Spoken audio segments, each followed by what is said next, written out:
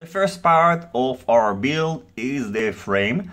This is the frame by FlexRC, the pico-x frame. I recommend not to be cheap with these frames because you don't want to spend maybe a few dollars less and get a very heavy frame. This is a full carbon frame. Let's weigh it up.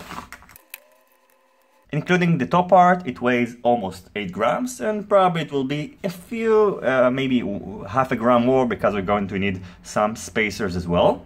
In addition, you can find 3D printed parts on Thingiverse that are compatible to this frame. For example, I have this 3D printed camera mount, which I'm going to use on top to mount my camera. The thickness of this frame is about 20 millimeters. By the way, it took about 2 weeks to get all the way from Vancouver to Israel. It supports 1102 to 1105 motors, and it supports 20 by 20 flight controllers like the one I have here.